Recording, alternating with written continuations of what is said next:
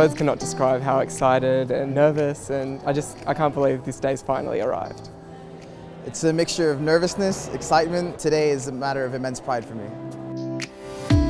I'm beyond excited. I mean, I can't believe we've waited 2.5 years for this day, and it's finally here. It's a relief, it's an honor. It brings back a lot of memories when we all just arrived on the first day in Lura, a travel back down memory lane. I think I'm speaking on behalf of all the international students that come all the way here to achieve our dreams and just make them come true. The hard work and the dedication, as well as all of the people that you meet, has all come to this one moment, which it's so exciting to be finally grabbing that piece of paper with my hands.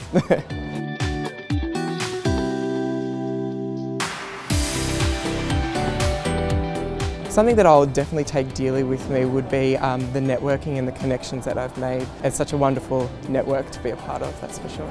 It's that friendship that you built, the people that you met along the way. The people that I got to know here, I'm sure it's friends that are for the rest of my life, so that's what I'm going to miss the most. I was part of a small family when I started at the Blue Mountains, and now I'm part of an even bigger family. And as long as that community spirit remains, I'll be happy.